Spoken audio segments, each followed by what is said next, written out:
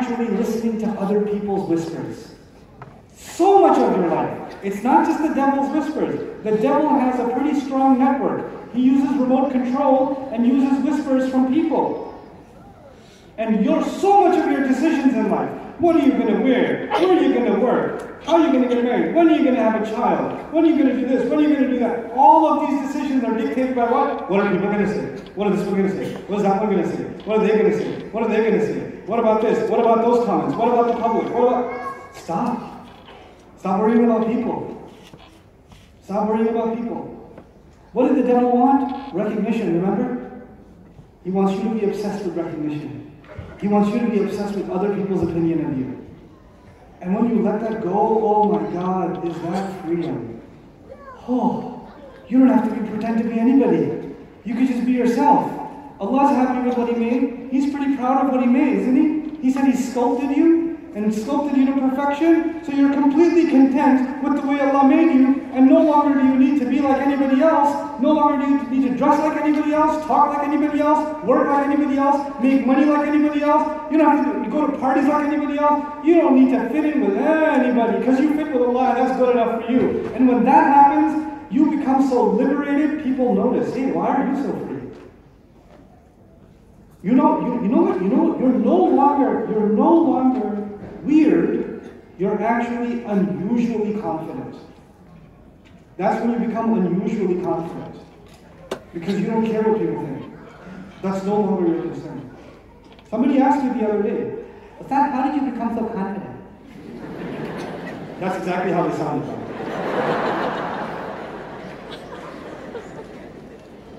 No, they didn't, but actually the way I remember all of you is different voices. So. How did you become so confident? And I said, because I put a goofy on. That's what it was. I no longer care. This is one of you, 10,000 of you, it doesn't matter. I'm okay. Because now there's nothing to fear except Allah. I let all the other fears go. I'm completely fine not wearing shoes, walking around in socks. I'm okay. It doesn't matter. Because I'm more comfortable this way. So you have to let that go, and you will find that the strength Allah will give you, then Shaitan will not be, he'll still come to you, but he can't come to you from the front anymore. He can't come to you from the front. He can't scare you away. He can't, there's still other attacks, right? But you gotta stop him from these different attacks. So let me finish up real quick, inshallah. Listen to this. وَإِذَا فَعَلُوا فَاحِشَةً وَجَدْنَا عَلَيْهَا آبَاءَنَا وَاللَّهُ أَمَرَنَا بِهَا. When people do shameless things, they say, this is our culture. What do they say? This is our... Well, everybody did this. Our parents did this. Our grandfather did this. They all did this. This is the way we are. This is our tradition. And then they say, Allah told us to do this. So there's two things. They do the wrong thing, and first they say we do it because of our culture, and some people even say it's because Allah wants us to do this way. Now the thing is, who's our father? In the story, who's our father? Adam alayhi salam. Adam alayhi salam is our culture. And he's the one who's covering himself up. So nobody after him gets to say our tradition is this, because our tradition goes back to some other tradition, which goes back to some other tradition, which goes back to Adam alayhi salam. So Allah is basically saying, what are you talking about? Your father was the one who I gave clothes to. Don't be shameless after him.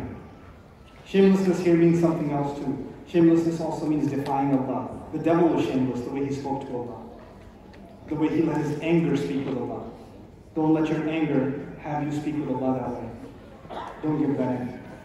And so finally, قُلْ أَمَرَ رَبِّي بِالْقِسْطِ وَأَقِيمُوا وُجُوهَكُمْ عِنْدَ كُلِّ مَسْجِدٍ وَادْعُوهُ مُخْلِصِينَ لَهُ الدِّينَ كَمَا بَدَأْكُمْ تَعُودُونَ. This is where I'll end with you guys. He says, my master has commanded us to be fair. We have to be just. And this means Allah does not want you to deprive yourself in this life. Allah wants you to have a good life here too. Allah started with that. It doesn't mean if you have Islam, you cannot have a good life. But the things the devil wants you to do, he will convince you cannot be happy unless you follow the devil. This is how you become happy. Allah says, be fair, and so long as you're fair, you can be happy. Just don't cross the line.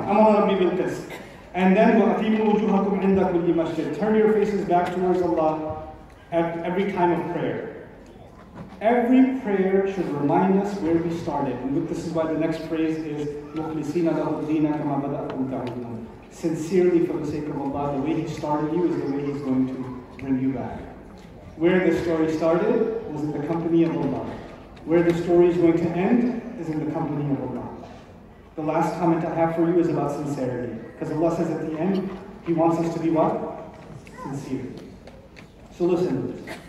Have you heard before somebody say you should do everything for the sake of Allah? Yeah, that's wrong. What? Dad. No, Dad. Yep, that's wrong. Prayer is for the sake of Allah.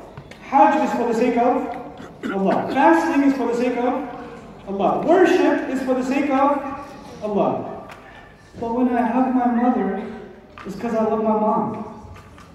It's not for the sake of Allah. When you're going down the street and an old lady needs help with her grocery bags, and you say, here man, I can carry that for you. You didn't do that for the sake of Allah. You did it because she's an old lady and she needed help. So you did it for the sake of an old lady.